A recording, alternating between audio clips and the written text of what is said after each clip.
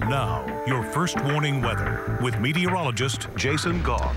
Welcome back. Tonight's Homes for the Holidays comes to us from Tony Sacco of North Adams, Massachusetts. Tony took advantage of the recent snowfalls and captured a great holiday scene there, tire tracks and all. If you'd like to see your home featured, well, just shoot us an email. The address, holidays@wnyt.com, will feature a different home every night at 5:30 and 11 o'clock through the end of the year. Lots of lights there, Tony. Great shot. Here's another really nice picture that we got here. Beautiful horses. This is out in Glen, out in Montgomery County. Pearl and Minnie.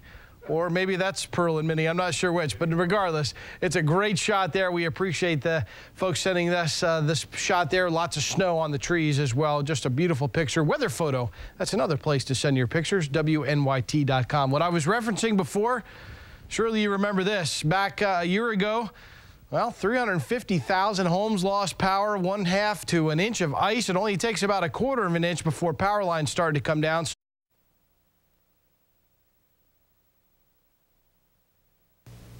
Hi, and welcome back. Let's take a quick shot of our weather photo at WNYT.com. That's where you can send us your weather photos. I showed this last night at 11, but it's such a good shot. I wanted to show it again tonight at 6.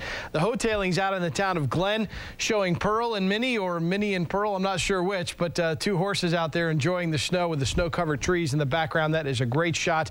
And again, send us your photos to weatherphoto at WNYT.com. 20 degrees outside right now. Certainly well below average for us here for this time of year, but the snowpack in place.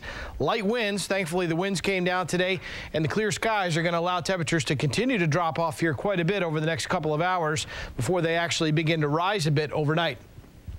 Getting a lot of well-deserved fanfare off to our west. Some lake effect snows, over 14 inches out in Old Forge and over 2 feet across parts of the Tug Hill Plateau. As the lake effect snows, though, really kind of dried up as the winds kind of laid down a little bit and began to veer a little bit more to be out of the southwest. But still, basically what we're talking about now, clear skies, light winds, so the lake effect machine is now shut off. And all we have right now, just a couple of clouds up across the Adirondacks, but most of us right now under clear skies. So the temperatures, now that the sun has been down for about 2 hours, will continue to drop off here quite a bit as we